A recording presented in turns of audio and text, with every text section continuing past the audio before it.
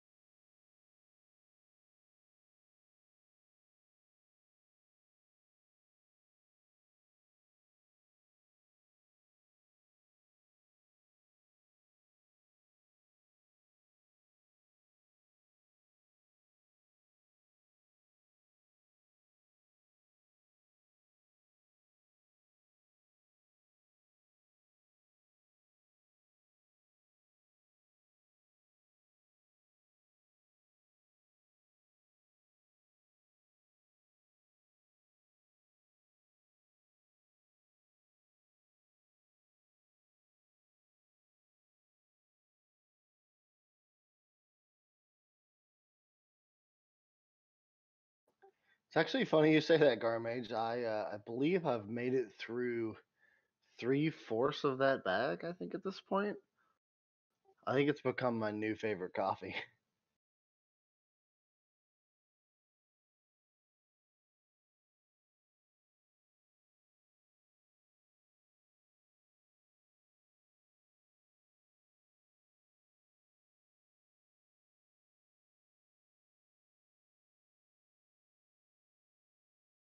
Yeah, I've had a lot of coffee since March, basically.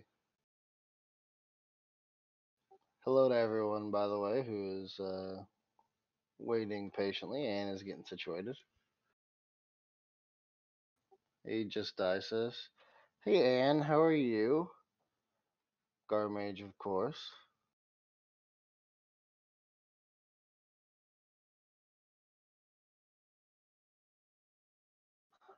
Thank you, Declarant, for the tier 1. 15 months, that's impressive, yeah.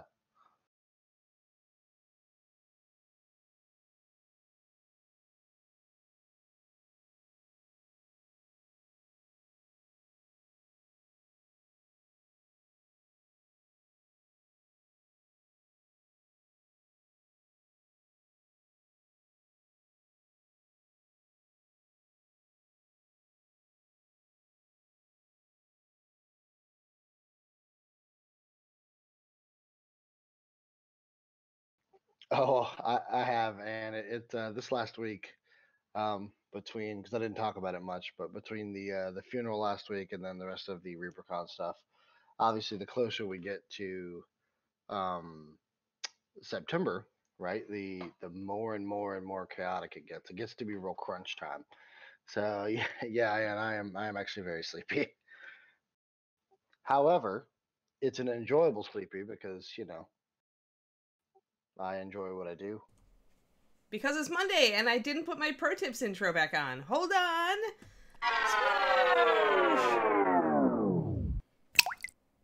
We had to have that. We couldn't do without the sploosh. All right, so hi guys, it's Monday. You can tell it's Monday because I had deactivated my sploosh and forgot to put it back on.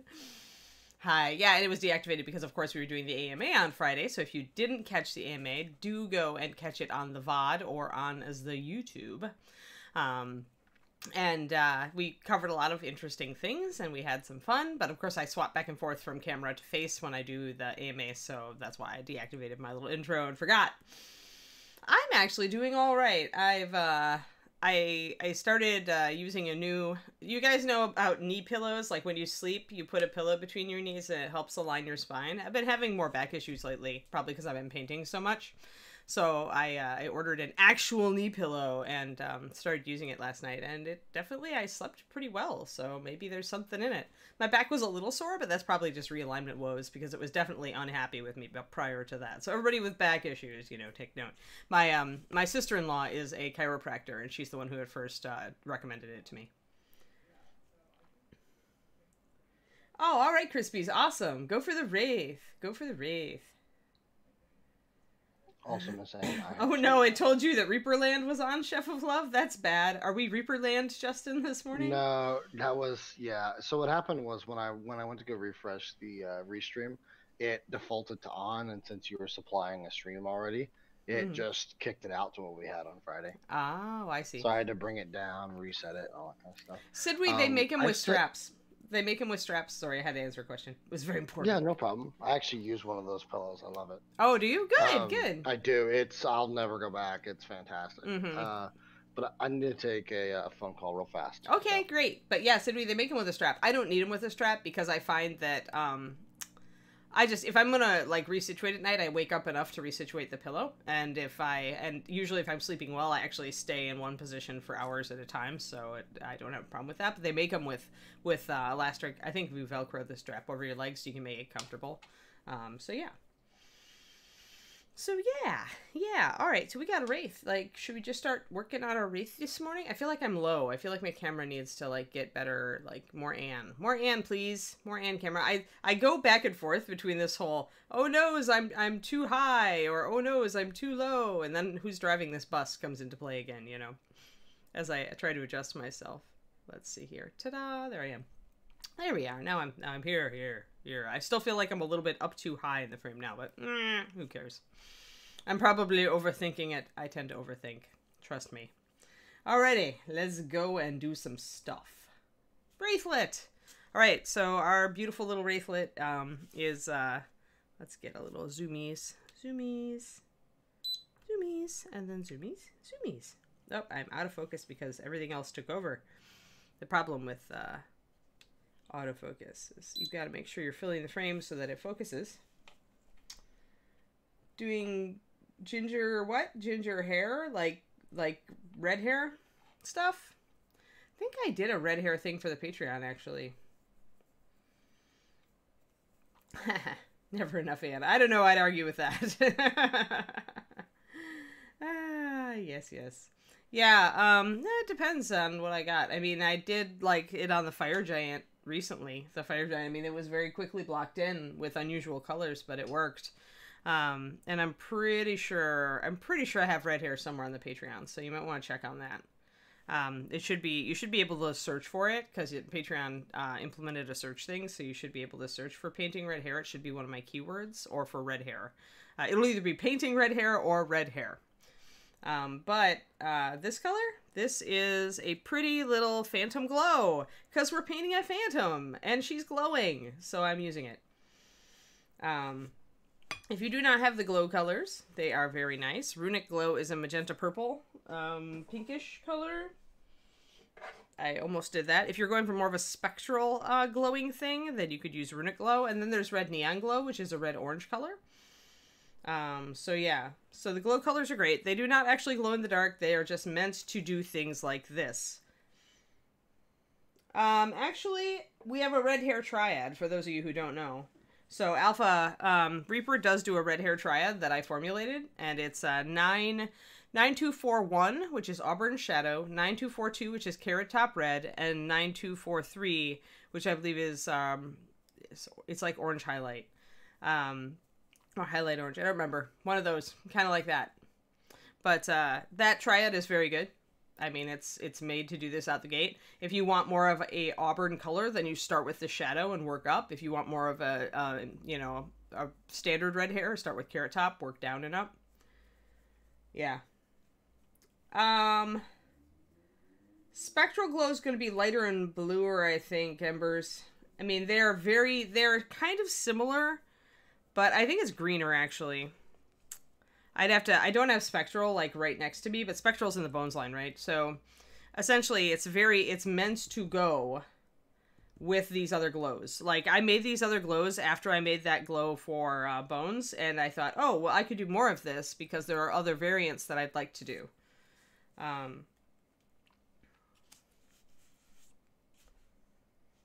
Yeah, so, yeah, Spectral's a bright turquoise, so you've got more green in it. But yeah, these are all very saturated colors. Actually, Rathmore, that's not the red hair triad, but you could use it similarly if you wanted kind of a chestnut. Yeah, if you want more of a brown red. But the red hair triad that I actually created was 9242, 9243, 9241. So yeah, you could utilize the definitely mahogany brown and chestnut brown and rust are definitely like usable for red hair. Absolutely. In fact, before the red hair triad came out, I used to use rust brown. Well, I mean, you could use it for red hair. It's just not a red hair triad. But yeah, I used to base coat with rust brown if I wanted like that orange dwarf beard kind of look. But yeah, what will happen is because the chestnut brown is much more brown and much less red than the others is, you're going to get more of a brownish red, which is certainly something that's out there. I mean, chestnut hair. Yeah. No, I wouldn't call it misinformation. I'd call it extended information because you certainly can use those colors for red hair. It just gives you a different effect. So it depends on how red-orange you want your red hair, how vibrant you want your red hair. Lava Being, there's just the three, and they're in a triad together, except for the one in Bones. If you just search Reaper Paints Glow, you should come up with it. It's like I think it's a total of 4 colors, counting Spectral.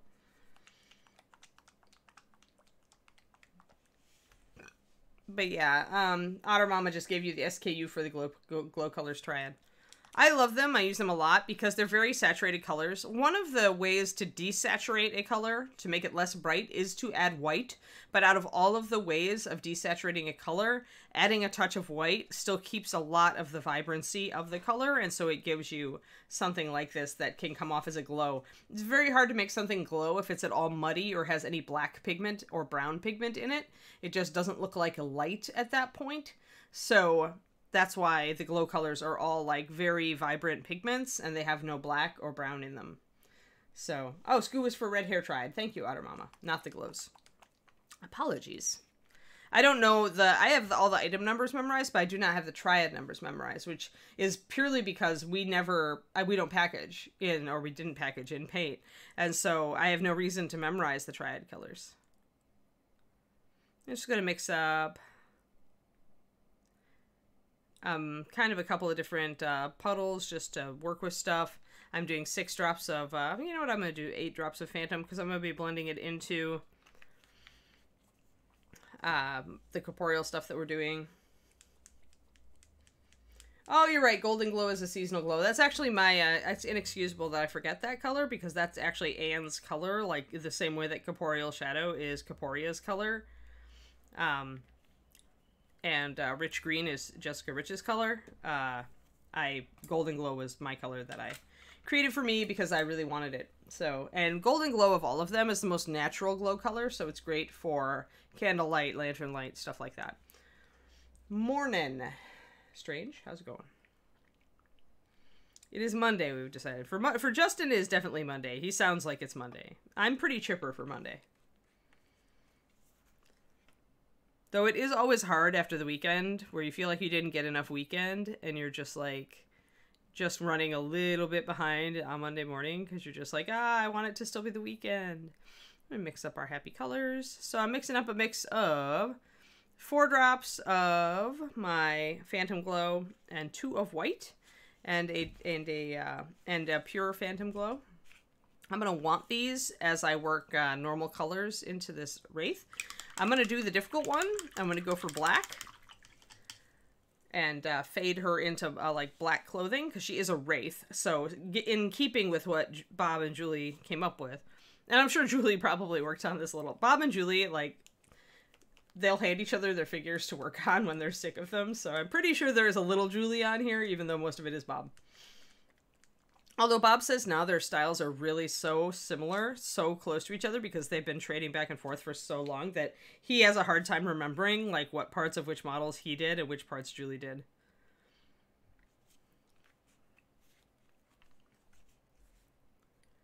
Yeah, brown liner is, oh, you're asking Sidby.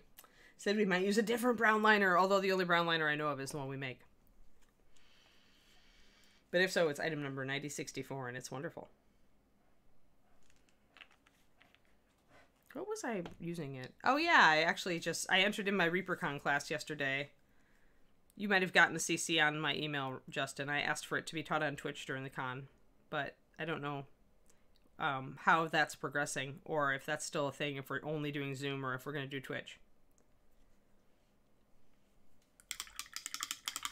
And Justin's probably still on the phone. Oh, okay, it's Reaper's brown liner. Good, yay! And thank you. Thank you for the compliment on the brown liner. No, Strange, this mini did not come translucent. This is a metal model, actually. So it's white metal. It's not bones. And you could tell because of the item number and also because of the Dark Heaven Legends. That is our metal line. I decided that I wanted to do some metal figures because that was Reaper's stock and trade for 2 decades. And because I like the amount of detail and I like the feel of metal. It's been a long time since I worked on a metal figure. It's a holiday color Jedi Jared, or Jedi Ninja Druid. Since it's a seasonal color only, it's available in the holiday paint set. Sometimes we give it out for our holiday goodie bag, but I don't think it's been in a goodie bag for a while.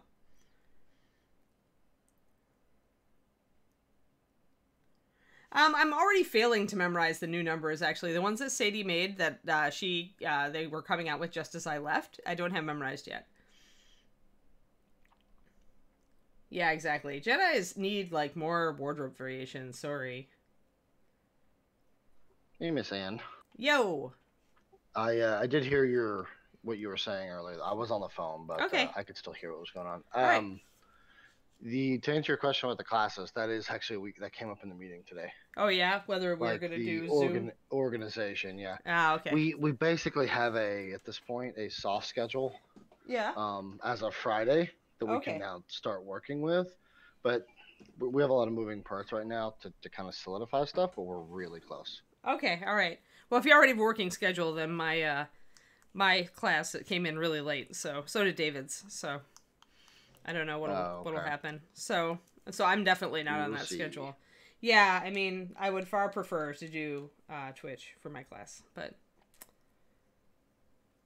which are the classes being I'll ask you about this afterwards, actually, since it's all like work in progress and not finalized. The rest of you will have to just wait. All right, so I'm going to start with tan skin, I think.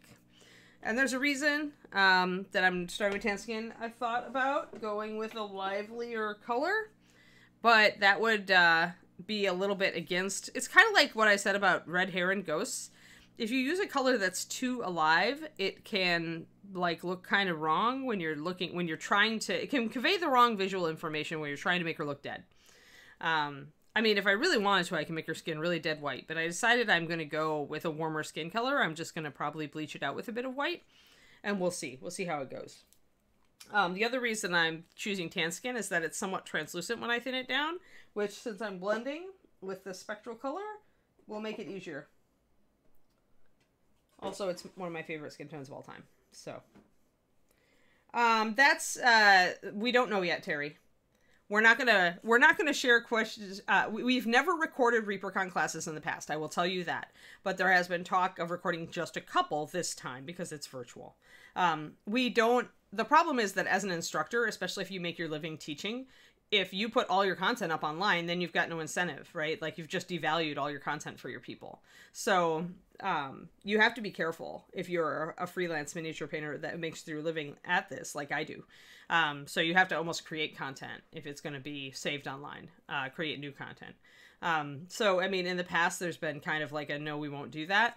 But now we might. But it's all up in the air, and it's no guarantees. No guarantees. Who knows? Reaper, it's Reaper's call. Hey, Motor City Ray, it's good to see you. All right, go have fun, Garmage.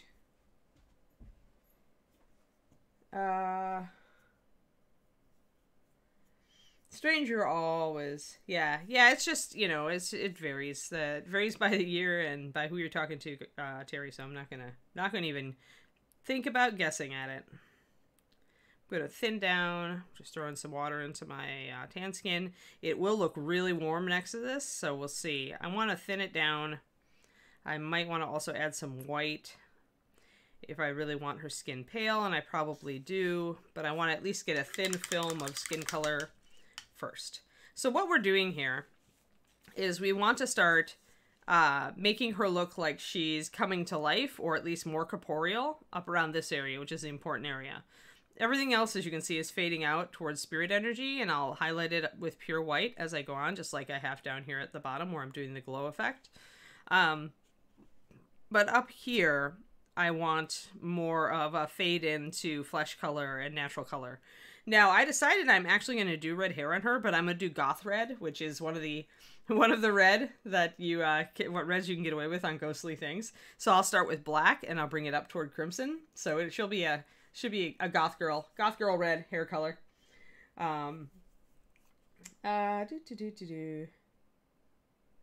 It depends, Strange, on if you're blending white into, you know, light into dark or dark into light. I mean, I go back and forth, so where I end my stroke is gonna be like what makes sense. So if you're blending, like if you have a dark area up here and you're blending into a light area down here, then I would, if I've got light on my brush, I probably would go the opposite, because I want the start of my stroke to be really thin so it's blending in. But then I also have to remember I have to blend this dark into that light. So wet blending, it's a free-for-all. Kind of use your common sense. And if I were you, if you're not sure, I would actually prime like a piece of paper or cardboard and try it. Like, play it on the piece of cardboard until you get a sense of the best way to blend. Because you don't want to do it on the mini and then, you know, get frustrated because it's a small area and screw it up and, you know, throw the mini against the wall. You should probably try it out. But yeah, it really depends.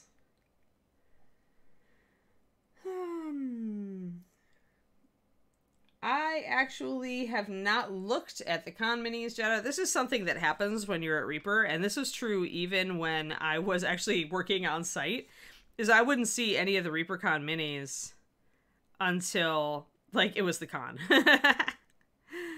Because I was just so distracted by getting paint stuff done. So, okay, so we're starting to blend in some skin color here. I've thinned it down a lot. As you can see, it's very transparent. And that's good, because that lets me start with some skin color and blend it out. And I have to decide if I'm going to make her entire torso skin colored or if I'm going to have it blending in. What you don't want to do necessarily is just start at a cutoff, right? You want to have like some spectral color on everything. So I don't want to paint this torso, just block it in skin color. Then that won't convey a fade. It won't convey that she's becoming more corporeal as you go up.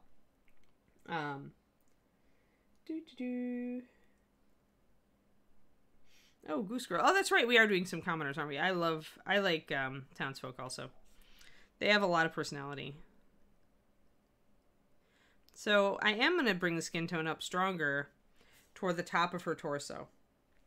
And I'm probably also going to make it lighter. But for now, I'm just kind of blocking in a little bit and trying to fade it out. And if I I can always adjust it. This is why I keep my spectral glow, like, or my phantom glow open, so that if I do take up too much of some of this area with non-phantom color, I can go back and fade it in. Like, if I get some brush strokes and I lose some of my phantom-y stuff. But you really want kind of a fade. So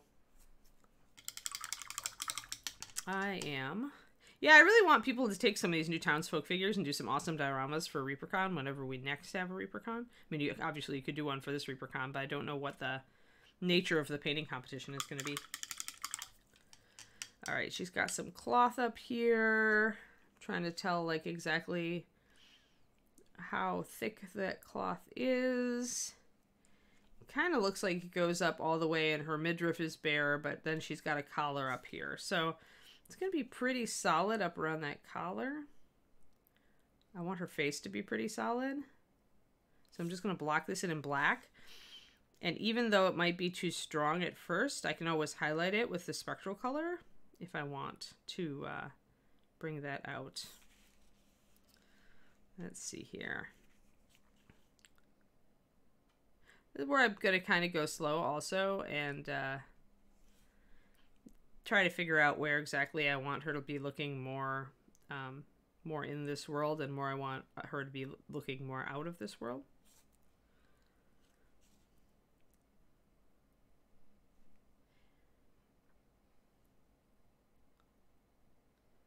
But I'm pretty sure I want her torso. Now I do need to fade out when I get to the arm here. So I do want to not make my black like a really solid line there, like I kind of left some brush strokes there. That'll make it a little easier to bring this phantom glow back in. And you got to be really careful because you don't want these two to mix on your brush, because the minute you've got some gray in that spectral glow, it ceases to look glowy.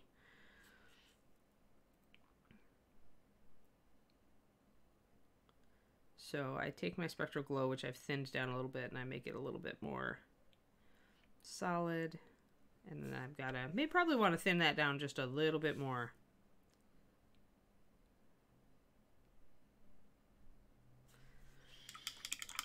We're gonna have to see how this works.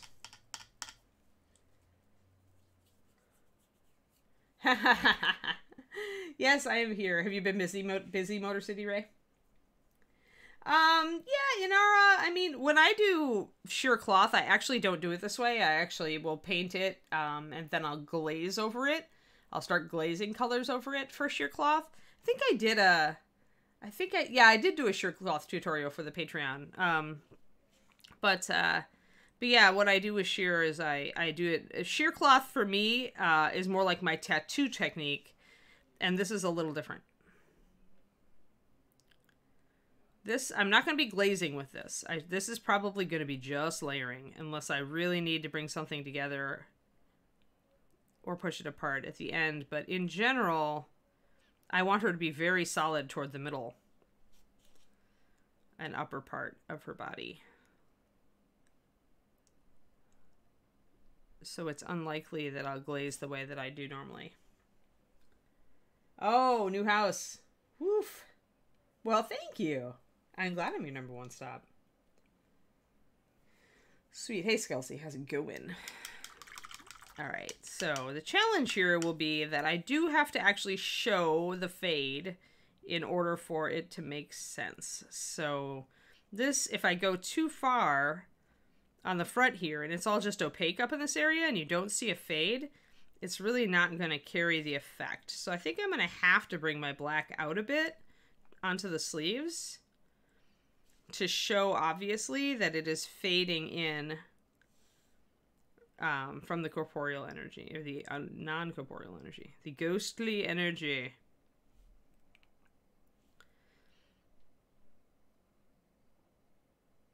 And I'm gonna have to judge as I go. None of this is like completely like set in stone though. Like if I really need to, even going over the black, I'll just have to take some pure white and lay it down to cover up that black if I want to really make more of a ghostly fading thing up there. I may also choose to take down everything down to here and fade her up from there. So start my fade down here. It's not quite as effective as showing that her skin is also fading in, but we'll see. We may want that effect after all. it's much better if you can show all different parts of her fading in from the ether, so to speak. But yeah, big congrats on new house. It's always exciting, so exciting.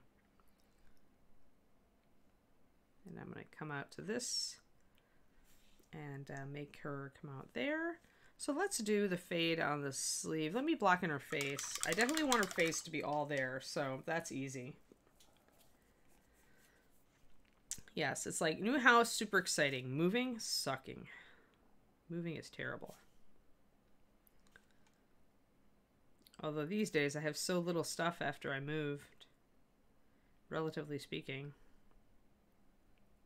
Not nearly as much stuff. Now, this is where I kind of regret having made my tan skin so very thin. It's going to take a few coats to bring it up on the face. But that's okay, because I probably want to bring it up a little lighter anyway. We'll see. I like starting with tan skin, even for pale skin, because I like to start dark and work up. And tan skin is a nice utility, lighter skin tone. So if you're looking for a Caucasian skin tone, it's a good foundation. Let's see. Got to get under her neck too. Maybe I'll get... keep going back and forth on whether I want to add white to it or not to bring it up a little bit.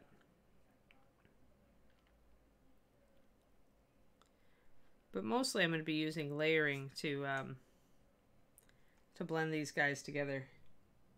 Ooh, you got your own studio space, Motor City Ray. That is super cool. Gaston Corgi, hello.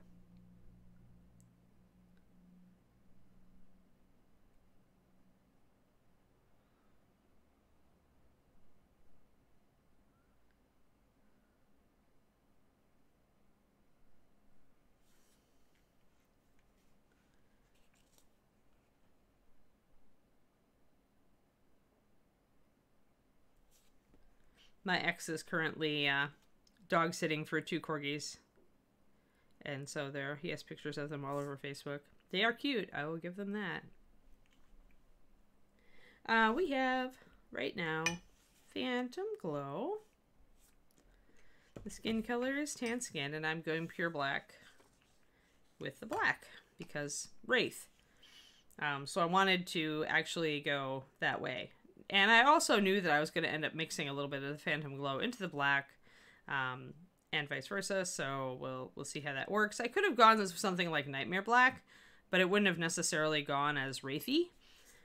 So yeah, and I may yet decide, like I said, to carry some of the black down here.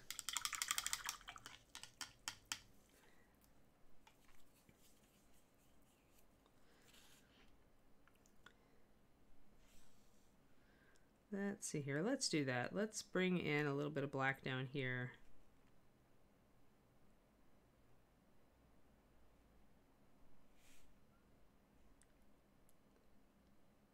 And maybe I'll make it just a little bit fade in.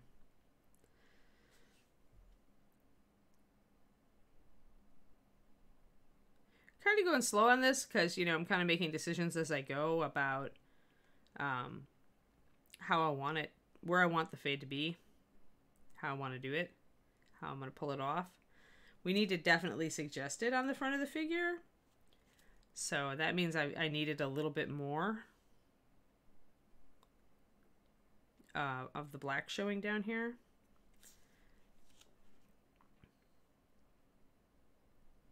But I have to be careful that I keep the fade effect. So we'll see.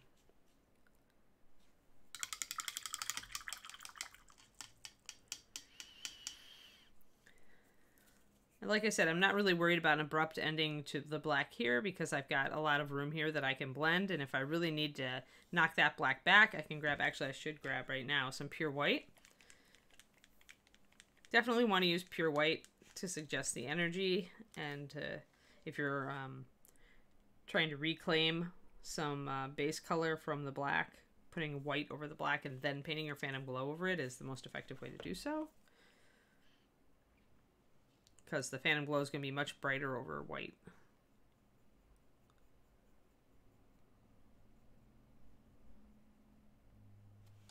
Okay. Hey, Ghost. Hey, what an appropriate name for what we're playing right now. Wow, 10-month subscription. Grats. Thanks, Ghost. That's super. You've been watching us for a long time. We thank you. So yeah, for those who missed it, we had an AMA on Friday, so you can go catch that on our VODs here on Twitch and also over on YouTube, I think. Do you have it up yet, Justin? Not on YouTube, no. Oh, okay. When will you have that It'll up?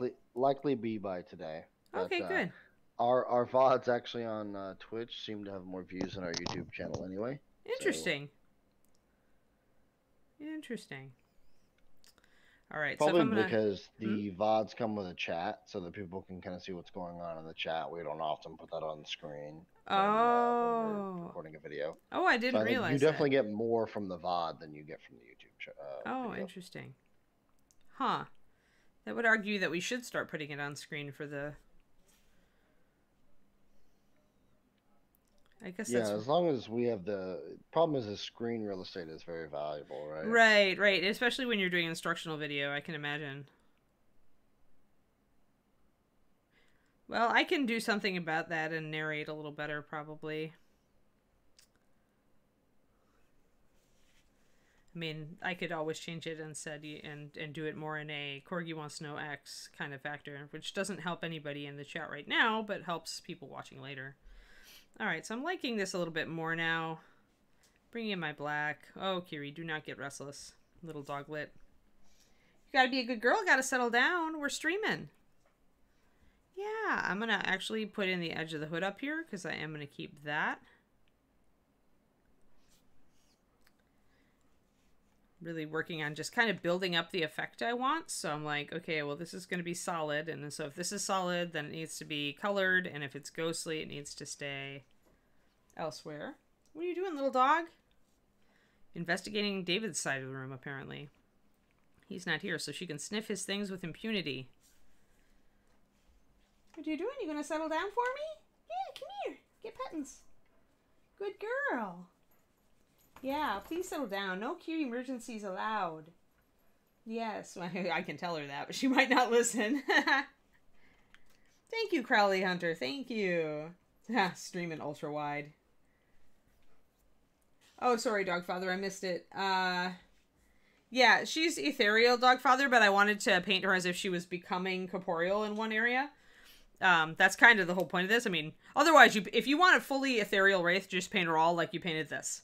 Like, just bring everything up to white, like, where it's glowing most strongly. You probably want to do some higher drama up here and make it like this, where you've got the phantom glow shadows, and then you bring it up to pure white around here. Yeah, I wanted to do her as if she was becoming corporeal. So as she fades in from the ether, you're going to get actual strong color. Otherwise, painting ghosts is the easiest thing in the world, because you just honestly start with a phantom glow or a spectral glow or whatever you're going to use and just highlight it up to white all over and leave the original glow color in all the cracks as if it was liner. You're done. It's the fastest thing in the world. It's why ghost armies are so fast to paint. You're only working with 2 colors and maybe a blend in between the 2. But it's much harder to do a fade in, especially when you're going white to black pretty much. So I wanted to talk about how you would do that, because it's much more interesting than just painting the whole model as if it's like phantom glow and white.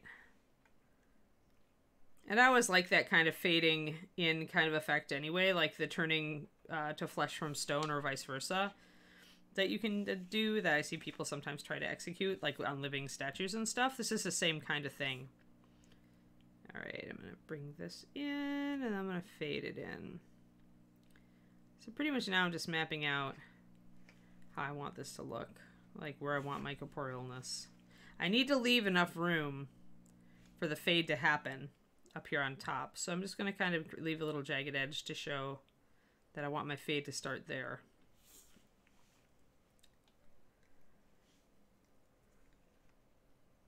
Oh, hi Scrying Eye. Are you new? Yeah, you can absolutely ask questions. I try to watch the chat pretty close, and if I don't get it, somebody else will try to answer, and I'll usually see that answer, and then I can answer it in more detail. Actually, Scrying Eye has a 6-month sub badge. So. Oh, are you? Oh, yeah. Well, then you just haven't chatted with us before. Well, welcome to the chat. But yeah, pepper me with questions. It gives me stuff to talk about while I'm doing stuff.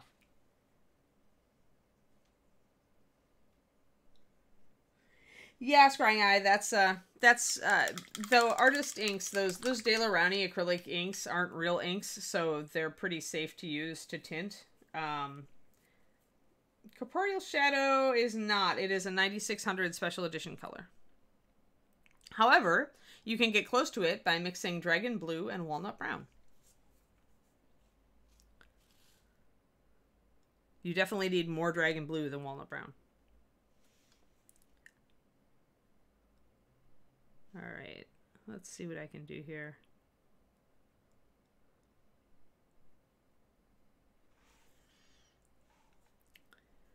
Want to kind of bring this in.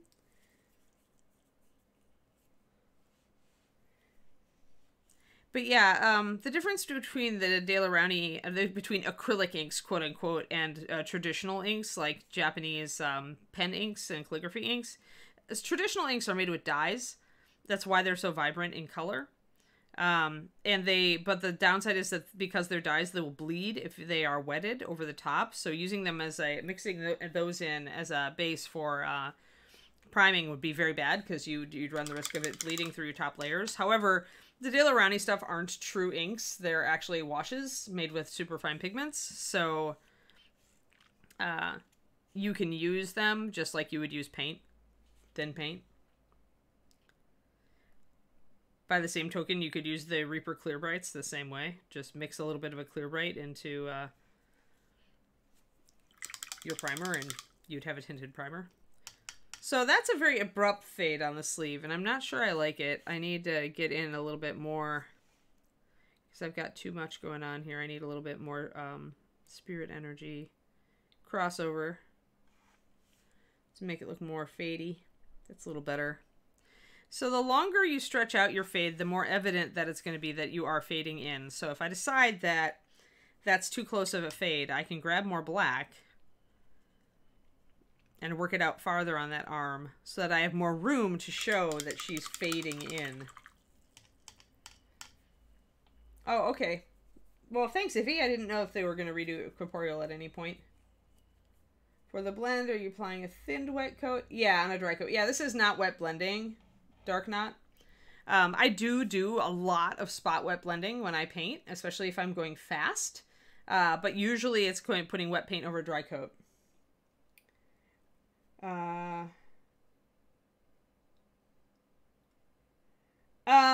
Dragon, I don't bother with it. Essentially, yes, you could do that. However, her face isn't going to have much of any glow, really. It's because this is all going to be non-glowing. So her hood is behind her. There is a little bit of glow here, so you could do it. You just gotta be careful with it. Like, you really gotta tell me how strong your glow is. So we'll see. I may go into that. It's going to be very complicated, though, to do that, and I don't know that I can do it on this stream. Like, I don't know that I have the time. Like, we'd have to do we'd have to paint her, and then I'd have to go back and show you guys how I figure out where the light is coming from and how strong it should be. The answer is it probably shouldn't be very strong, but we'll see. We'll see. I was more looking at possibly just showing you guys what I'm most concerned about with this lesson is the fade. I'm not worried about lighting. This is not an OSL effect, except down here where I want to show you guys how you would do an OSL effect. So if I had made her all glowing, then, you know, this is all legal. Now we're messing around. Now we're showing how you fade something in from phantom or magical energy to being corporeal, or from stone to flesh, or things like that. So yes, you're right. Her outside areas would be glowing. This part would not be glowing. And so yes, there would be directed light. However, the other thing is that there's really glowing energy all around her. So the other answer that you could use is you can use like this light teal color as lighting and just highlight her skin with that color. And that will give you the effect of a turquoisey pale glow hitting all parts of her. So if I'm going to highlight these areas, I'm going to do so with this. Because really, we can only paint the parts we can see, right? There could be a whole spectral nimbus of energy all around her, casting a light all over her. And so then, in that case, you use the really pale, like I would add even more white. I would add make an off-white from the Phantom Glow and use that to highlight everything. That's what I would do. But yeah, if I were setting out to do an OSL lighting effect on a thing from the thing's peripheries, I probably wouldn't choose this model. I would choose a very specific model that made it a lot easier. But yes, you are correct. Yeah, that's exactly. I said that a while ago, actually, Gurgi. This is also the same sort of thing you would do if you were trying to make a statue that was coming alive, like a living statue coming alive, or a person being turned to stone. You would essentially start by mocking in your stone areas, and then you would start blending in to areas that were not yet stone or that were becoming flesh. Yeah, I mean, it shouldn't break your brain. I mean, the easy answer is there is light all around her because she is a spectral being, and so just highlight her as you would normally, but use a little bit of turquoise in your pale color, in your light color. Oh yeah, are you in Texas, Twisted Oma? I forget. Since it's hot where you are. I'm gonna bring this black out a little bit more. I want to blend it a little bit more. I want more room to blend. Because the more room we have to blend, the more we can carry this fading effect. Like make it actually look fadey. The shorter we do it, the harder it is. So I've thinned down my black a lot, but black has really good coverage, so I'm still getting a little bit of streak. I'm not really getting a fade or a fadey nice blend from this. If I want my black to layer really well, I need to thin it even more, but I'm not concerned because mostly I'm layering in my spectral glow. So I can go a little darker with the black. All right, so we've got that kind of laid out. Now we can see how you, and if you make it a little irregular, then you can also kind of bring it in, make it look like. See, now it looks a lot. See, by making this edge irregular and kind of going in peaks along the folds and stuff, you can certainly make it look more like it's fading out to spirit energy. See how that looks? And that's not even a smooth blend, so you don't even really need to be real smooth at this part to get kind of the effect. White washes, if you're trying to make something look like it's glowing from inside Time Buster, using a light wash can be very effective. But it's also difficult to make work. Austin, yeah, yep. Yep, yeah, that's hot. So, like, if you want something to look like it's glowing from the inside, you could do a whitewash, but doing light washes can be difficult.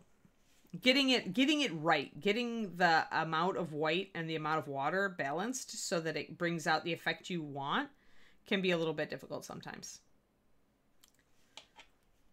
I did that on Swampy Dragon. It looks like he's glowing inside of his mouth because his cheeks are kind of translucent because I've got a lighter color in between the scales. So one way to do that is with a wash, or you can just paint it in. I tend not to use washes because they're a little haphazard. There are various, there are exceptions to that rule if it depends on the shape of the texture that I'm putting it over the top of. Like, sometimes washes just kind of mess up stuff a little bit, so I won't use a wash. I'll just paint in where I want it. Yeah, Reaper sells bases. We did a base Kickstarter strange called Base Boss. So we have a ton of different types of bases, plastic bases. Now I'm going to take my straight up Phantom Glow, and I'm going to paint it a little bit over that black where I brought it in. Just a little. It's thinned down a fair amount, so it's really going to fade out the black a bit. Which is what I want. I want this to start looking like it's really fading together. Yeah, I did Motor City Ray. I did a Water Weird. Oh, you shouldn't be scared to. They're really fun and easy. Go back and search for Water Weird maybe on our YouTube videos and you should get it. It actually turned out really well. And the Water Weird is one of my favorite transparent bones minis. But I give several tips for working on them. They aren't my favorite thing to paint. I really do love the water weird though, so that's why I did that one, but I'm unlikely to do another one. I think the water ones are possibly one of the most easy to do, because where it's going to be lighter is usually where the water is foaming, and then it's going to go opaque. I think the fire ones are very difficult to paint. I think in a lot of ways I would just leave the fire ones as is. Maybe put some orange in there, but that's just me. I mean, lots of people have painted them to good effect, so.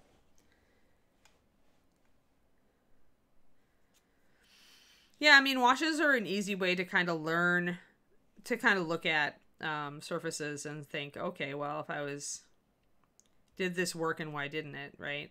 Because washes are, of course, going to be controlled by the surface and by gravity, whereas you have more freedom to create an effect if you're painting the paint on where you want it. But if you don't know where you want your paint, then yes, you absolutely start with washes and work with those. So I'm fading in that sleeve, and I think that's actually pretty successful at this point. I may come in and bring that black in a little bit more, but I like that fade. It's decent. It's not perfect, but it's decent. I can take my spectral color and kind of highlight those folds that are coming in on her dress a bit.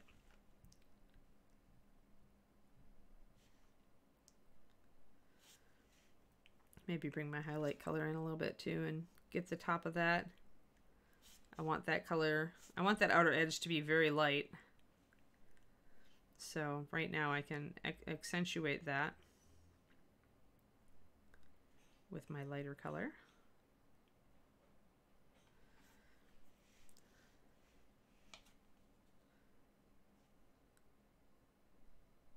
But yeah, maybe one of these days I'll paint something turning from stone to flesh. Like maybe if I can find a living statue. I think I thought about ordering the statues, the new Greek ones, which I really like.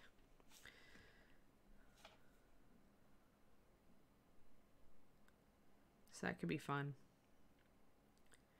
Although they are kind of naked, so they'd be hard to do on stream. Try to keep everything family friendly. I guess we have non-naked versions. Or do we? I don't know.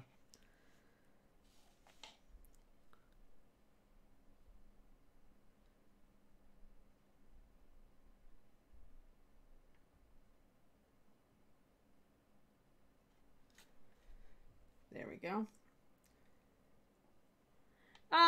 Yeah, I mean, but a little bit less, right, Gurgi? The thing is that, you know, you'd still use the fade, you'd still use layering, but there's a lot less of the glowing thing. Like, you're not trying to, it's not like you're trying to say that the mermaid part is transparent or incorporeal. You're trying to just say it's a different surface. So like painting mermaid is like painting anything else.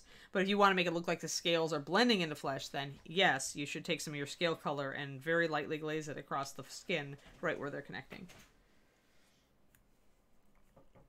Yeah, I mean, washes are totally, like, you know, doable. I was more saying they were asking about washing with white, and that's can be quite difficult to pull off right. Just because white is so opaque that getting it to the right consistency can be challenging.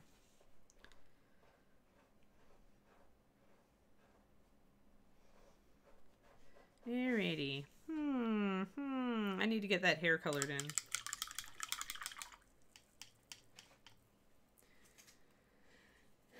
Yeah, welcome, Time Buster. I'm glad to see some of you guys. First timers or first time talkers. It's a good time. We like seeing new faces. And never be afraid to ask a question, even if I've answered it already. There's often a lot of people who can still benefit from it, so rock it. I mean, a lot of painting is the same techniques, just being used in different ways. Or sometimes it'll be a way to think about a technique. So I'm going to use Succubus Kiss. I'm going to see if I can make her hair Succubus Kiss, which is a really dark magenta and a pretty good base for Goth Girl red. That out of a bottle artificial red with purple shadows. Almost purpley. So it doesn't cover very well, so I'm using it full strength. It's really easy, Crowley. Dark Elf Skin, and actually I did a PDF on this recently for my Patreon as well. This is time for me to plug my Patreon, obviously. Patreon.com/paintingbig. And I do a lot of PDFs. I did a PDF on Dark Elf skin colors recently where I talked about all the different ways you could paint Dark Elf skin. So if you're on my Patreon, I think it might even be a $2 PDF. I'd have to go check. But yeah, essentially Dusky Skin is just a browner triad, and Dark Elf Skin is more purple-gray. There are many ways to paint Dark Elf Skin, and I had done the original Dark Elf Skin triad, and then I noticed that Derek Schubert specifically liked to paint them with more of a brownish tone. He would use Volcano Brown, which is a purpley brown. So I decided to do another Dark Elf Skin color to support that sort of painting, because a lot of people asked him what colors he was using for his Dark Elf Skin. Thank you, Sidwee. I'm glad you like it. Yeah, go check it out. Go search for Dark Elf, and you should be able to find it. It wasn't long ago, though. It was only like a few months ago that I did that Dark Elf one. And I used 28mm models to model the skin tones. And I used stuff that wasn't a triad meant for Dark Elf Skin also. Just trying to get these little strands of hair and cover up all the underlying spectral color. Her skin is still a little bit greenish, but we'll fix that. Mostly I'm trying to get that hair color mapped in. Dark red. May 2020 for Dark Elf. Thank you, Dragon Eye. So yeah, not that many months ago. A few months back. But yeah, not only will that PDF talk about the differences, but it will show you a painted example so that you can see the difference in the photos between the two. Yeah, that's one of the nice things about my Patreon is that I can do PDFs. They take a lot of time to do too, between the writing and the editing and the pictures.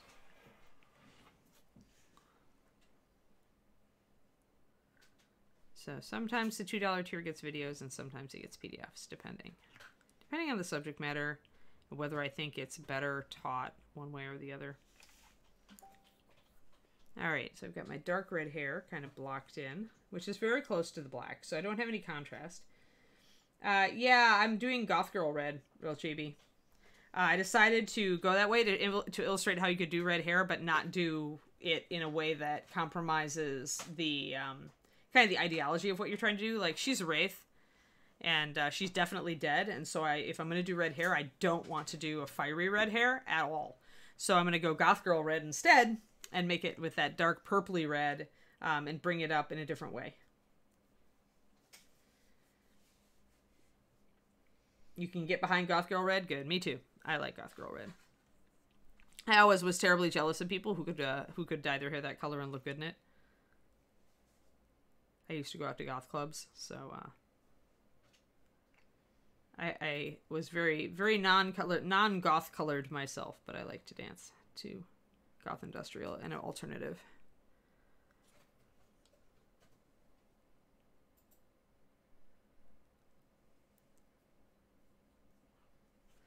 Alrighty, let's see here. Yeah, that's red. Oh, at the salon it's called Cherry Cola Red. That's funny, and I'll have to look up pictures because I'm gonna need a photo reference for it when I get to the highlights to pull it off right. That's always advisable when you're trying to copy a hair color, by the way, people, is look for somebody with that hair color and then figure out what paints will get you close to it. Otherwise, you may not pull off exactly the effect you want. I'm putting just another layer of Succubus Kiss on here. So now you guys know yet another use for Succubus Kiss. Goth Girl red hair. Or as they call it, apparently, in salons, Cherry Cola. Oh yeah, black cherry, that would also be good.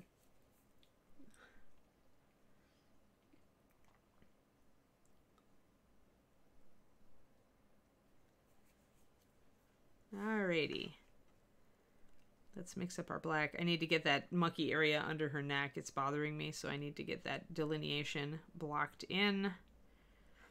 So I'm picking up a bunch of black. Yeah, we might not get to the hair till, like, if we decide to do this tomorrow. Mostly I wanted to show the fading effect, but if we want to keep going with her, we could do one final day of Wraith. So now I'm going to block in the cloth here even stronger. Make sure that's a nice solid coat. so that she is definitely a real person ghost in some areas here. I'm going to make sure that I touch up the edges of this hood because they were definitely not. So now we've got a very solid look at the center there. Now our challenge is to make all of the outer areas fade like this, so that we can get that definite appearance of fading in and fading out that we are looking for. So I'm very happy. I'm pretty happy with this arm. So the next thing to challenge to do is the other arm. And once again, I'm going to bring it out farther than I think I need it with a like really thin stroke. Kind of feather it. This is very thin black, so I can get a nice diffused effect. Uh-oh. Dog sign. Okay, Justin, need you to ad-lib. Kiri's got tail sign. Dog emergency! Oh, no. Dog emergency! It's like Mystery Science Theater 3000. No.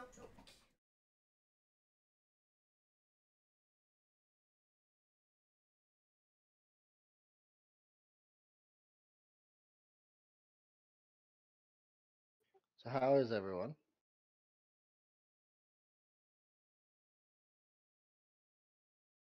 How am I supposed to do that, Zambies? I can't paint.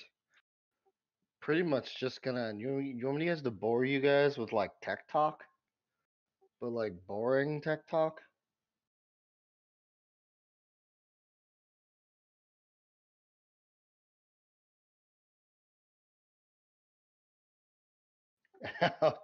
Hey, Chibi, trust me, you don't want to do it. Neither one of us can sing. It's not something you want, I don't think.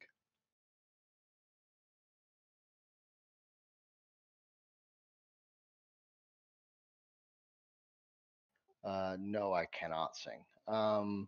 Mathophile, am I just a tech guy? I mean, I would say a majority of what I'm doing currently is tech. It's people will have ideas. They'll go, "Hey, I want that magic carpet right there to fly," and they want to know how to make that happen, and I'm the guy. Outside of Kit, who does the website stuff, everything else is pretty much me. Um, as far as streaming and local IT goes, that is. Um, let's see here. You want me to tell dad jokes?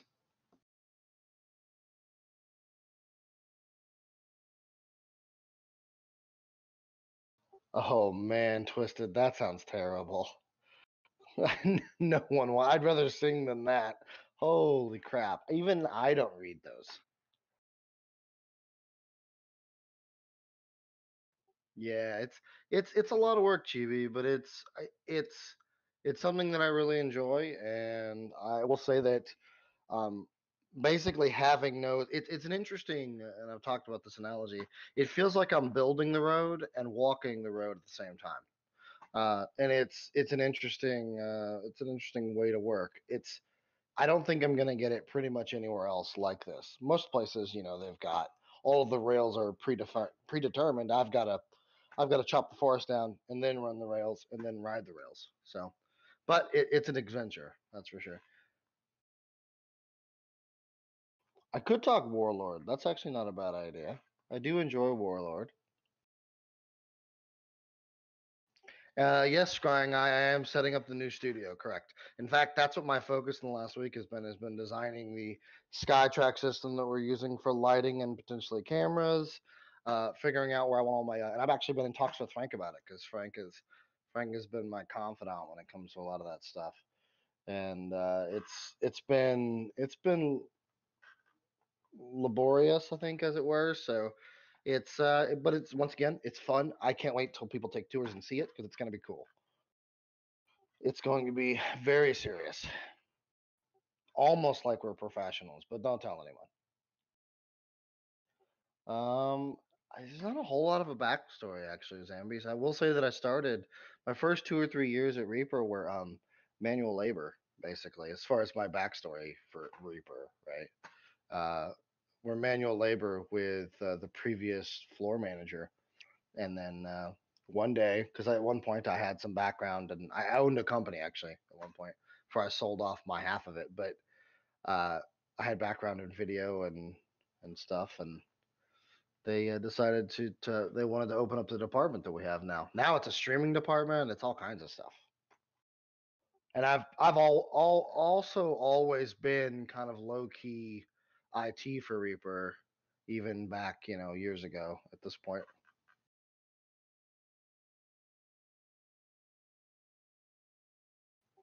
trying to keep up with all these questions. You guys are popping off today. Let's see here. We're sticking with the studio. Honestly, Twisted, the studio is gonna look very professional, but it's gonna look like something we kind of wandered into. I'll say it that. I'll put it that way.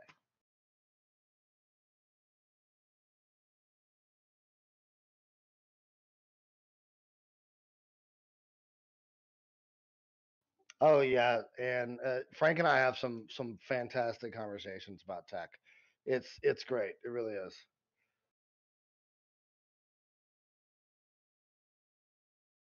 You know what, Twisted? I should have Ruben take some. Although Dave has been taking pictures as it gets made, but I think as they start to put the soundproofing up and basically the studio glass up, that kind of stuff, they should get pictures of that before I start.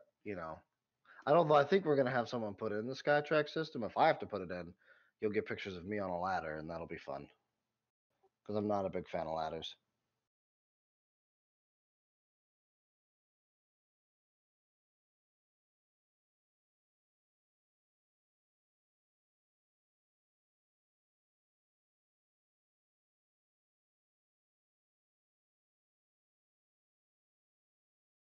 Guys are gonna get a sploosh when I come back. Yep. Sploosh! Oh yes, Anne is back, everyone. I'm back. Yes, So yes. After the doglet dog emergency. the real entertainment is here. The usher that wandered on the stage and found the microphone is now leaving the stage.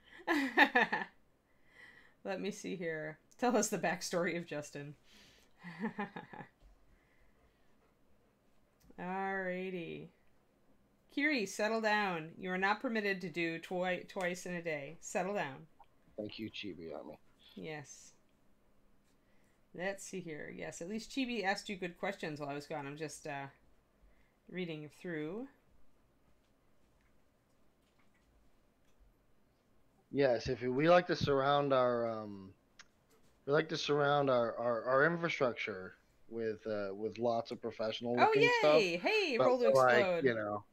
Woohoo! Thank you for the raid there. Yes, I just got back because my dog had an emergency out. Everybody, hi, Roll to Explode. Hello, Roll to Explode Raiders. Welcome to the Reaper Pro Tips Toolbox thing that just got interrupted by my dog because old dog, and when she has to go, she has to go. So now we are going back to we are painting our Wraith to look like she is becoming real, or conversely, fading out into ethereal energy. So I started blocking in actual colors at her center, and then I'm going to make the hood and the arms and the down here fade out into the spirit energy. So yeah, so we've essentially done this arm, and I was just blocking in. You can see how rough my brush strokes are to block it in. The other side. And then I'll do the hood. But yeah, so I really like this this female Wraith. It's a Dark Heaven model, so it's actually metal, and it's sculpted by Barbara Dolphy with, I'm sure, some help from his wife Julie Guthrie, or his partner, I should say. They tend to take on each other's sculpts a lot, and I can definitely see some Julie influence on this one. But yeah, she is a very pretty Wraith. I really like her a lot. So we are, and that's kind of why I'm doing her in black, is that I could do her as a ghost and do her much more, young and pretty and sad. But I think I wanted to do her kind of gothy. So we went with Goth Girl Red for the hair. We're going to bring it up, and then we went with black for the clothes. Traditional Wraithy colors. I haven't decided if she's evil, good, or just annoyed. She kind of just looks annoyed to me. Like somebody just stumbled into her graveyard and was doing not great things, and she's just like, you know what?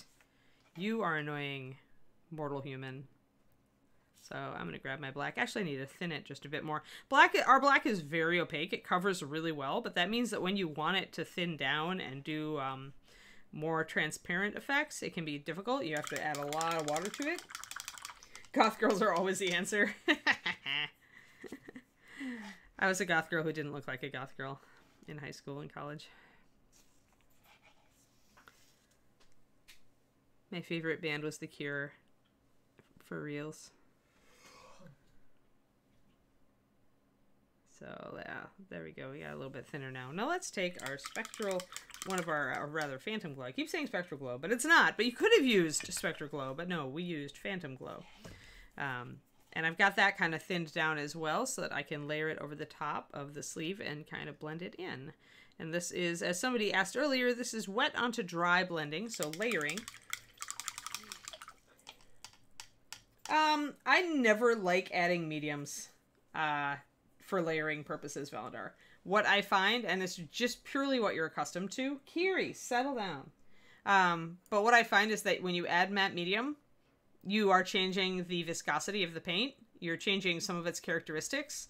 So if you're going to do that, if you are going to add matte medium or any medium when you are thinning paint for layering, that's something you're going to probably want to do through your whole career.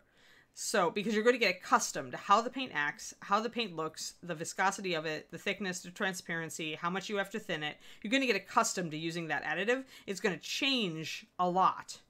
So, it's a little bit goopier than most paint bodies. It's, you know, there's reasons why it'll change kind of how the paint behaves. I mean, it's a medium, so it does change how the paints behave. That's the thing. That's what it does. It's meant to do that. So it does, but in a particular way, which is why I said, you know, if you're going to do it, you're probably going to have to do it throughout your career.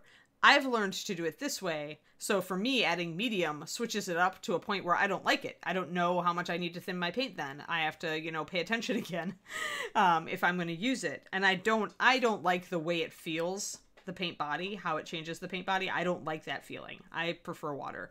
But if you prefer medium, that's great. It's just the way that you're going to progress and the way that you're going to teach is going to change, right? Because when you tell people your formulas are going to be slightly different, they're going to either going to not need as much maybe for transparency, or they're going to, you know, it's going to be different. So yeah, it's not bad. It's just different. It's just the way you've chosen to thin your paint versus me. I just don't like it because of, like I said, it feels, to me, it feels stickier, gooier when I do it.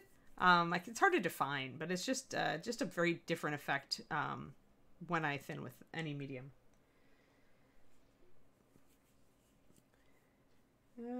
Too upbeat to be a goth, yes. Haha. See, I refused to dye my hair, so I was always kind of not quite a goth. I was an alternative girl. I did love the music. But yeah, so if you are, and actually, so Valandar brings up a good point. If you are used to adding a glaze medium or a matte medium or something to your paint when you're doing layering like this, I mean, that's something that's you're going to get used to having to thin a certain way to a certain point. And you're going to find that if you don't have that medium with you and you try to do it with just water, that the answers to those questions, you know, how much thinning will it take and how will the paint act at this level, are going to be different. Because the paint is going to have more body at a thinner, more transparent level. So it's going to act a little different on your brush. And it's what you get used to. It's what you get accustomed to. Yeah, I was also a drama and music nerd, so, you know, and an art nerd. So yeah, Dragon Eye, I feel you. I was a cross genre nerd.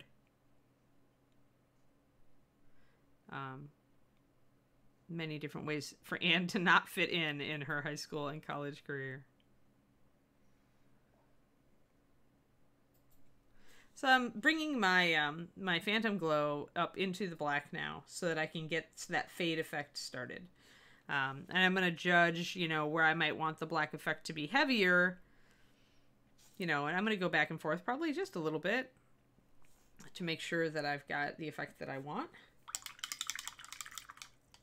No, I don't bother with distilled or deionized water. I just use tap.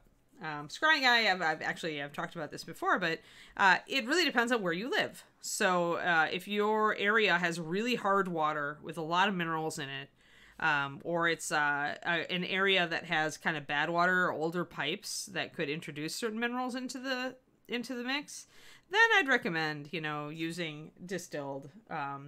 I think deionized is really, I mean, I guess you can get it, but it's kind of overkill. I mean, you really just need filtered water at that point to take out some of that heavy stuff. Normal tap water is fine for the majority of Well, and even, I mean, I've painted at my parents' house and they have well water and it's very, they have to use a water softener. But I've never had problems with, with their water out of their tap when painting. But I do know, like, I knew a painter who was in Manhattan and he had, like, old pipes in his building, old metal pipes. And so, yeah, he did use distilled water, like, especially with an airbrush, he didn't want buildup. Stuff like that. So I just, it really just depends on where you live. But if you live most areas of the world, or not of the world, I guess, of America, because a lot of areas of the world probably have really crappy water, then you shouldn't have to worry. But yeah, so kind of use it as kind of a, can you drink your tap water and it's not gross, do you need a water softener, or is your water pretty good out of the tap, do you see a lot of mineral buildup on, like, places like plants that you're watering with tap water? Use that as your judgment call for whether you want to switch to distilled or deionized. But, most people shouldn't need to, but if you want to, do it. It's up to you. Maybe you'll get better effects that way. There we go. We've got a nice fade going on there. Yeah, if they add a lot of stuff to your water, then either use filtered water or use, whatever you want. Spring water would work just fine too. Any water that's had a bunch of the hard stuff, like, taken out of it. I just hate telling people, like, you all know I don't like absolutes. It's like, I hate people who will come up and say, oh, you must use distilled water or you're running this risk. And I'm just like, talk about clickbait, man. You don't have to. I'm the anti-clickbait Anne. So... It's all your mileage may vary. Try a bunch of stuff. Use your brain based on your own circumstances and try to find a style and way to thin that is fitting for you. Oh, for brush lickers. Oh, noes. Yeah, I mean, I've got a Brita pitcher, so if I really want to, but I don't even here. Like, not here and not in Texas. I didn't bother. I just used tap water for my... Just going to mark up a bit more. As I was mentioning on the arm, it really helps if you can kind of vary. You don't want to have this just straight line going down the hood. You want to kind of create the effect that there are wisps of energy that are longer than others. It'll help give you a more interesting fading effect. So when you vary it up like that and make more long streaks, it helps make it really look like it is energy. So like making kind of a flame pattern, where some flame tongues are long and some are short, can help give you the effect of... you could even do a swirling kind of pattern if you wanted to in some things. I might not with this, but I might with like a genie or something.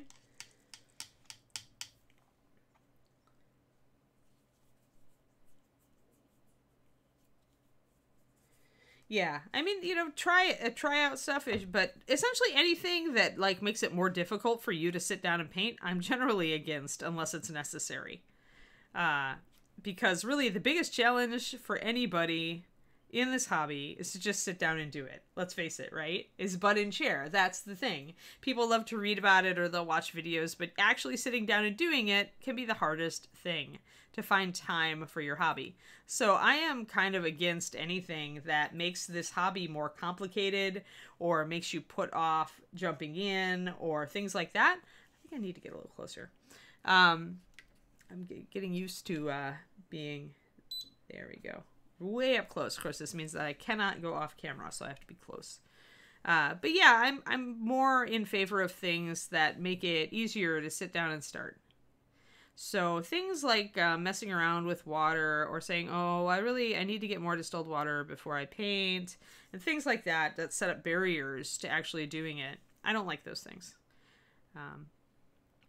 So it's really if it's necessary, do it. But if it's not necessary, don't make it harder on yourself. Don't make your setup even more elaborate so that it actually takes you longer to find time to sit down and paint. Yeah, with watercolors, definitely. And yeah, it's more about what it does to paper. Exactly. Ultra Squid, right? So I don't find that it's as important with our hobby. I mean, again, kind of use your brain. If you're having some weird effects, then maybe it is the water. Try to use some distilled water and see if it works. See if it helps. But in general, don't make it more difficult. Don't make it more difficult to sit down and paint.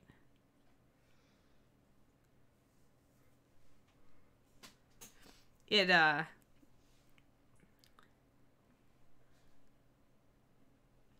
kind of a wash and wear painter, I guess. Where it's just, let's just go. Let's just go. Let's just do it. We'll pay the price later. So I got a little streak, little tongue of dark shadow there. This is looking kind of cool. I like how this is turning out. I kind of want to blend that one in a little bit. That tall one, that top one isn't going.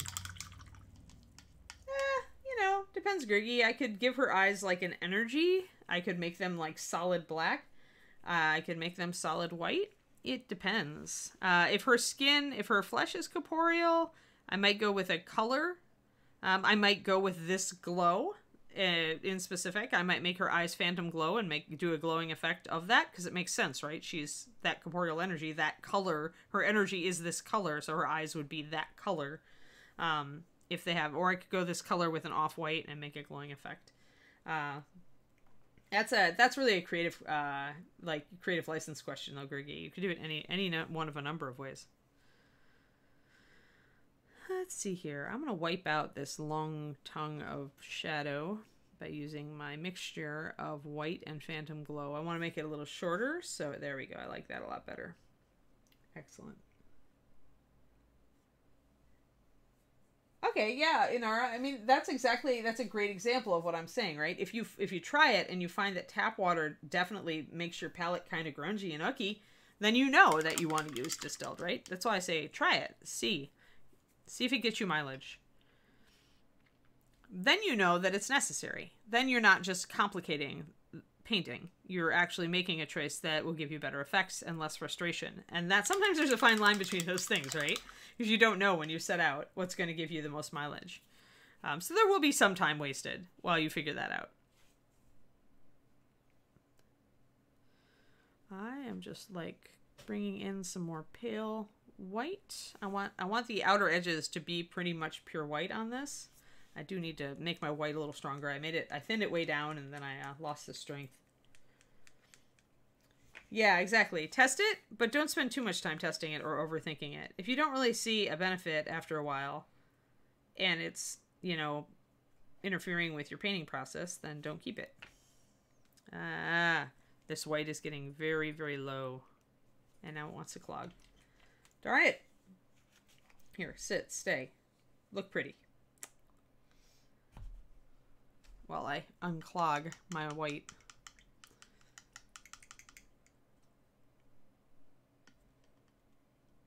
I don't think it's necessary to tie the mini together, Gergie. I mean, like I said, I would, like, you know, tie the mini together. When I hear that statement, it's more like, I guess I'm used to seeing it in dioramas or in basing and miniatures. I already mentioned a little earlier that I would probably use a pale version of this turquoise color to highlight parts of her. If she's surrounded by spirit energy, then that would be that color. That would really tie the mini together just fine. So, I mean, and the other thing is, remember, if you make the eyes a solid color, you're definitely not conveying any human expression to her. She's definitely going to look like monstrous and otherworldly. You look inhuman when you don't have pupils. So you've got to ask yourself what you're trying to do. If you're trying to bring out her personality, like her living personality with this corporeal part, it argues that while you highlight everything else with the teal color, you do give her a regular expression and regular eyes. So you got to ask yourself that question first. Like, what story are you telling here? If you're telling a story, you know, that maybe somebody's invaded her graveyard and she's coming back to corporeal life so that she can take them on, then I might give her regular eyes just to give her an angry expression. You know, if I'm looking more for the kind of, you know, angelic floating wraith thing kind of coming into existence and I don't really want to portray an expression, then yeah, I could go blank with the eyes, absolutely. But at this point, I think I'm more likely to tie the model together, especially since I've already done a lighting effect. As somebody earlier, you know, brought up that it imploded their brain. Thinking about doing a lighting effect on all of this from the stuff around it, I'd be most likely to do that, to take this as my light color, highlight the black, highlight the hair with it, highlight the skin with it. Yeah. Dallas water was kind of like that too, MCC War. When you get down to the bottom of the reservoir, you definitely taste dirt in the water.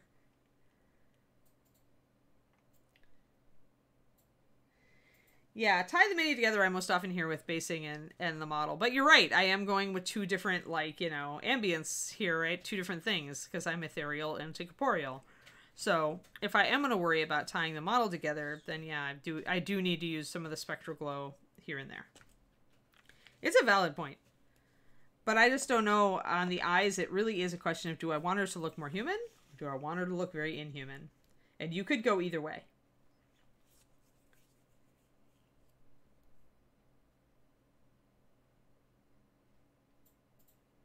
Yeah, I mean, it's a different, it's you look soulless, right? If you've got like just those glowing eyes, you look like otherworldly, definitely. So you've got to ask yourself what you're doing, what story you're telling, and what will enable that story.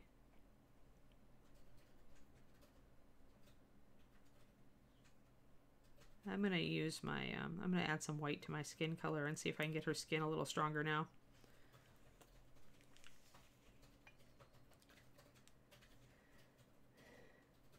Honestly, just add water. If you've got an agitator in there, in our, I just add a few drops of, like, water. Sometimes I'll add a couple drops of flow improver with that. But yeah, I'll usually just open the top. And usually you want between 10 and 20 drops of water. Keep in mind that you are dealing with, you know, about 350 to 400 drops of paint per bottle. So you don't want to add a lot. You just want enough to get it back to where you want it. I would add 10 to 20 drops. I would just get a dropper bottle that you can just drop water into it with. Use a toothpick or something if it's really gloopy. If it's not really gloopy, it should come back with just the agitator. If you want to, you can add extra agitators if you've got extra glass beads or other agitators. And that will help it agitate faster. Especially if it's if it's gotten very gloopy, then adding some multiple agitators can help. Like if I'm working with a Vallejo paint or something like that that's thick, I'll add 3 or 4 different agitators because I'm going to add water to it right out the bat, and I want it to, because I want to thin it down in the bottle. And so for me, that, you know, the extra agitators help to get that goop all mixed in and integrated faster. But yeah, what I do with my old paints is if they get goopy to the point where they're annoying me, as I will actually just open up the top, add water, shake up, test. Let's make some of this black energy fade in a little bit by coming at it from the opposite direction. And I might lose some of it. This is kind of a difficult part up here. I've got to get that fade. I've got all those nice strands of energy that I kind of want to keep, but I do need to fade it out. Oh yeah, definitely eat. Thank you for the raid roll to explode. We really appreciate it. I hope everybody's having fun. Yeah, no problem. Let's see here. Oh, well, yeah, it's almost time for me to wrap it anyway. I'm just trying to get this hood to a place where I like it. Like, I like this sleeve. I like that sleeve. But here, the problem up here is I've got these nice artistic strands that I've painted on.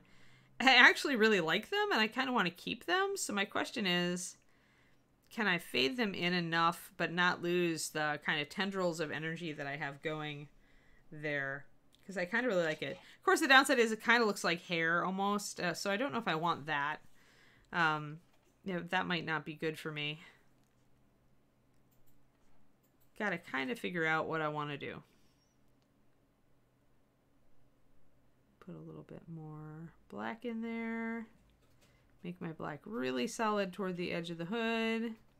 Oh, there we go. There we are. So I'm going to just try to fade out the very ends.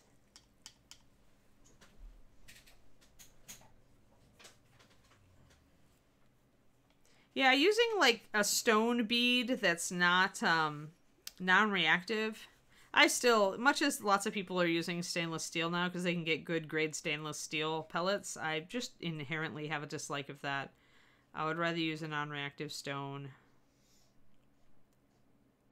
or glass for my agitator beads.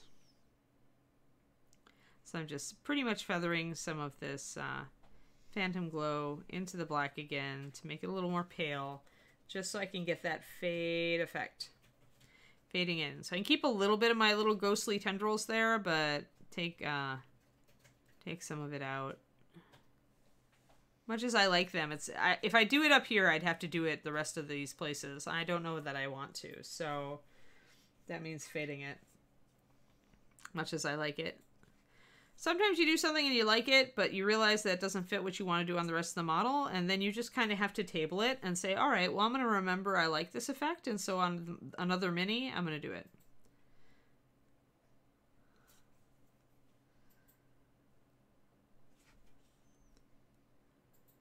It's like killing your darlings in writing. It's like when you've got a scene that you really like, but you realize you really need to cut. So you just kind of save it and go, I'll do something like this in a future book. Maybe this just isn't the right place for this. So now I've faded out a lot of that now. I may have lost too much of it. We'll see. It can be hard to blend from black to really light on a broad surface like this.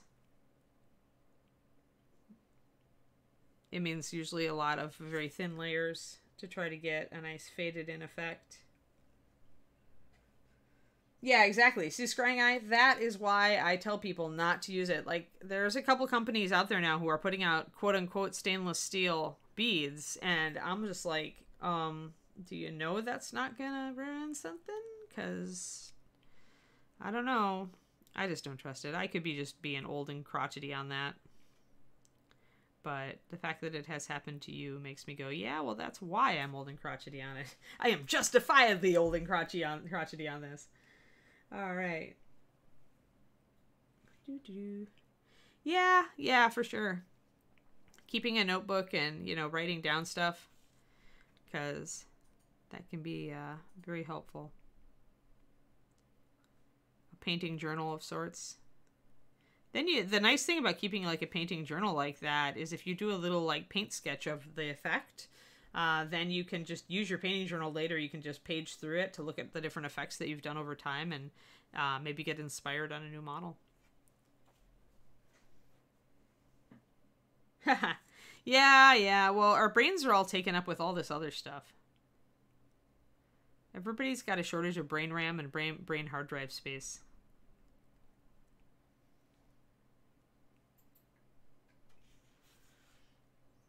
Like, I really need some new brain RAM. I'm pretty sure. Is that working? Let's look. Yeah, I think that's kind of working. It's not as faded in as I would like it to be yet, but it's all right. So I'll sit there. I'm going to see what I can do down here.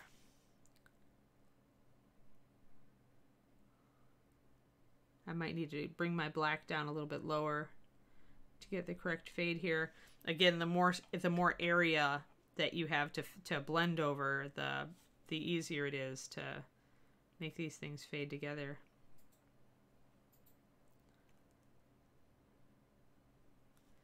So if we bring our black down a little bit more in places, that will give us the tools to do more of a fade down there.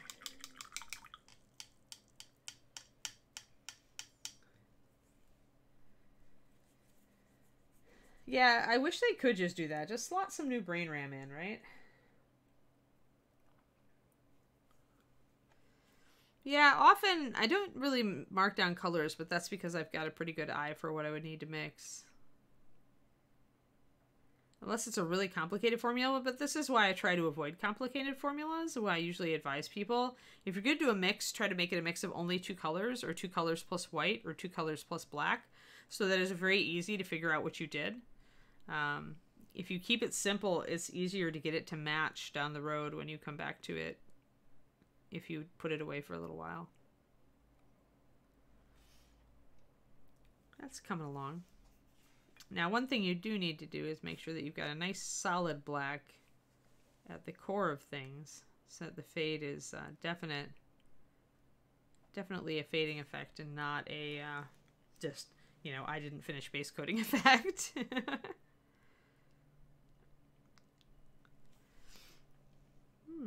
All right, that's coming along. That's coming along. She's getting there. Yeah, and yet the crap that you don't need is the stuff that sticks, right, Max Styles? Like, you know, your address, like when you were a kid, that your parents made you memorize, still sticks in your head decades later, and, you know, you can't remember, like, the name of the person that you just met who you really need to remember.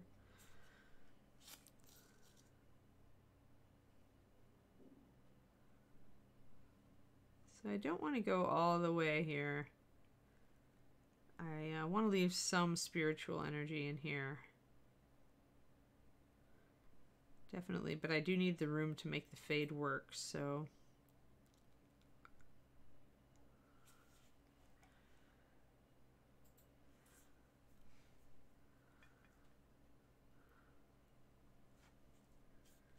Yeah, or dialogue from old movies, yes. Mystery Men, Ghostbusters. I'm pretty horrible about Ghostbusters quotes at times. Eminently quotable movie.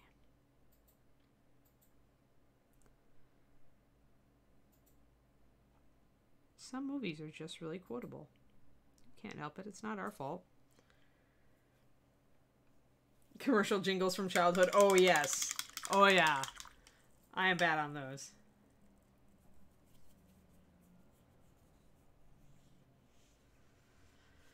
It is weird what our brains glom onto.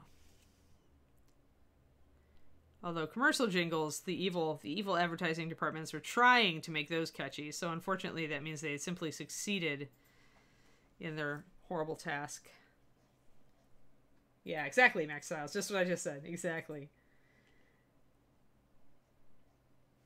Yeah, Image, that's funny.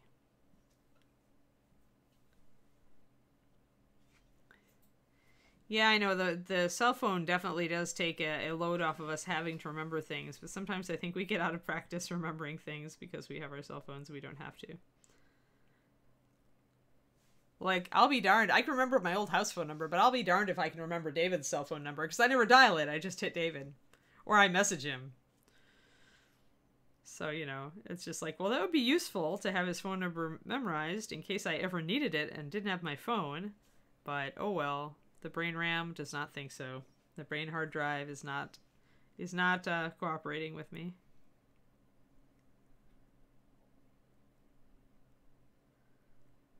Let's see here. How much fade do I want? I still need... Yeah.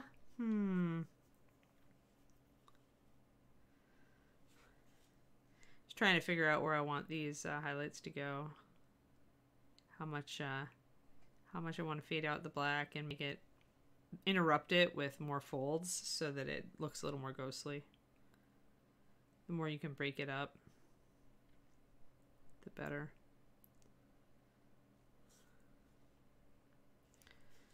So we're getting on there. I might have to do this tomorrow to do the skin.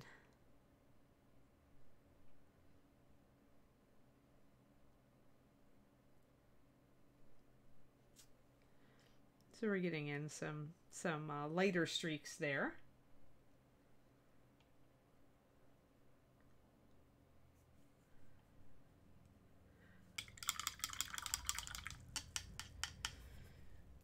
Lawful evil, yeah.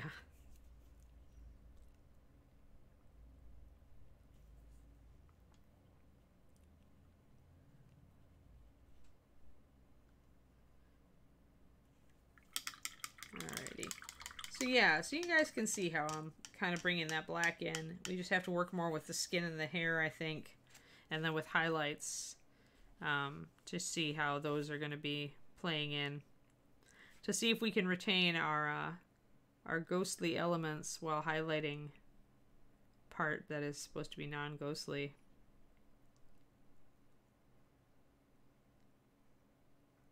It's very interesting. This is a very interesting sort of project because it makes you really think about what makes something have mass when you paint it as opposed to not. You know, like if I put too much of a shadow there between the skin and the cloth, it's going to come off as lining, and then it's going to suggest mass, because remember, lining is the most elementary and simplistic form of shading. So I have to avoid that line. I have to block it out, because otherwise it doesn't look right. I'm probably going to highlight it with my spirit energy color in Aura, so I am going to bring it up with more teal. But I'll have to be pretty, I'll have to think about what the fabric is and how much light it would have hitting it from everything around it. I'll probably make my highlights very small. Black, if you want black to stay black, you have to have your highlights be very small. Or if you're going to do a broader highlight, you need to go very close to black with your broader highlight. Waffle evil. Yeah, well, you know, waffles are pretty evil if you're a pancake person. Like, that's the infinite debate, right? Lunch! Have fun with your lunch, Scrying Eye. I also am getting hungry. Waffle evil. So, like, okay, now we need to make up names for all the rest of everything. Like, okay, so we've got waffle good and waffle evil. Obviously, that's pro and anti-waffle contingencies. I'm now thinking of a fantasy world where waffles and pancakes do battle with each other. Let's see. Waffle evil will be the super cheap frozen waffles. Carrot neutral. It would make more sense for a different breakfast item to be, like, neutral, though.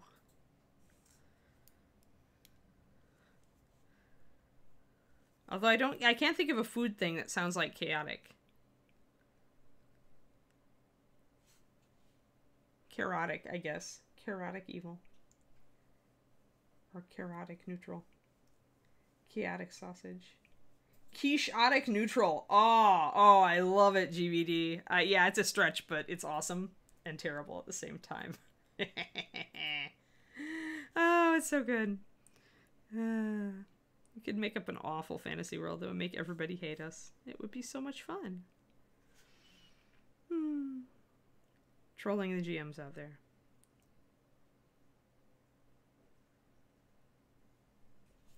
Alrighty, I think I wanted to go a little bit over because of the key emergency, but now we're pretty well along. We've blended in a lot of this. This one needs more blending. These streaky layers over here. Although again, I'm liking the streakies up here. Now I'm liking the streakies down there. I've still got kind of streaky here, so I'm not worried about getting rid of too much of my streakiness. I actually kind of think it's neat and stylistic. So maybe I'll add some streaks to this one to be more in line with this and this and that. This also has a little bit of streakiness going on. So you could do it either way, right? You could go for that smooth fade, or you could do this streakiness like that can suggest that she's that got spirit energy sweeping. It makes it more of a sense of motion, right? Like this is more diffused, like she's just slowly like fading into reality, whereas this really does suggest the motion of the energy, like that is churning or something. So again, think about what effect you are looking for with the model. And if the character of the model should really reflect what you choose. So if she's being very offensive, if she's like coming back into her corporeal self so she could take on interlopers in her graveyard, or adventuring parties in other words, then you may want to do a streak thing because it's more active, right? Whereas if you're trying to do the diffused maiden, like coming into existence to answer a question or give a quest, then maybe you want to go with a more fading thing because that's more passive, right? It's less active. So think about that, and shapes too, and how they really do impact the character of the model, right? This is all cool stuff you can do to make kind of what could be a very boring model more interesting, right? This is all about the character. Chaotic Gouda. Gouda can be pretty chaotic if it has weird stuff in it. But otherwise, I think Gouda is very neutral cheese. Smoky Gouda maybe would be a little chaotic. Croissant evil. I think I still like the quiche-otic evil. Oh dear. Alrighty. So, any questions real quick before I call it today? I think tomorrow I want to do work on the skin, on the hair, and then maybe highlight. We can play with highlights on this and see how we might highlight it all to make it look together and yet still retain the whole feel of something solid versus something not solid. But yeah, we can totally play with this mini again tomorrow. Are we fighting monsters? Oh, that's terrible. All right, quick, everybody, like, run. You could not, and you're a GM too, because your name says you are. That's just terrible. Your players are like losing XP just from their brain cells that they lose when you say things like that. Alrighty. Everybody looks like pretty good. Yeah, I think she's coming along well. I'm pretty happy with her so far. I think that maybe I need a little more variance. She is a little bit where's my light paper? I had my light paper around. Maybe my blue will work. Hold on. Let me see if I can shove this out of the way while Justin looks for a raid for us. All right, so let's... I have one of two here. We can do No, that looks terrible. We can do Dices. We have a Dices. We've been raiding Dices a lot lately. Yeah, see, I've got to find a different... These are all color shifting too much. I need a piece of white paper. I'll have to grab one for tomorrow. Oh, wait, maybe I have it. There, haha. But yeah, I'm up for Dices. She's cool. So, all right. So, yeah, so she's... I gotta find... I probably need to grab some lighter gray paper. You see how it changes, how the camera perceives everything, right? So I get the best color variance here, but she's still a bit darker in person. There's a bit more variance in this turquoise than we're getting on camera. So we'll have to work with it and see what we can do. Alrighty. Raid Mocha. Nomad Zeke wants us to raid Mocha instead. Yeah, we can do Dices. We did raid Mocha a couple times last week, so we have given Mocha love. We actually rated Mocha on when we had a big stream. So that's true. I forgot is she the one who got the massive stream? Yeah, Mocha got the massive stream when we had hundreds of people in. Yep, after CNOT rated us. All right. Well then, let me start the raid. All right, Dices is doing Chibis. Well, Chibi will love that. And thanks for tuning in, everybody. And yeah, we'll do this mini tomorrow. I'll try to find a backdrop that shows her colors a little bit better. The black is showing up just fine with the teal. I just think we could get a better sense of the teal. So we'll see if I can find a different background. Zambies, you take care too. Have fun. Have fun. Bye, everybody. Have a good time. We'll talk to you later. Adios. Thank you guys very much. Don't forget, we have Miniature Monday this afternoon at 3 p.m. Central. As always, spread the Reaper love, keep being awesome, and we will see you guys later. Thank you very much.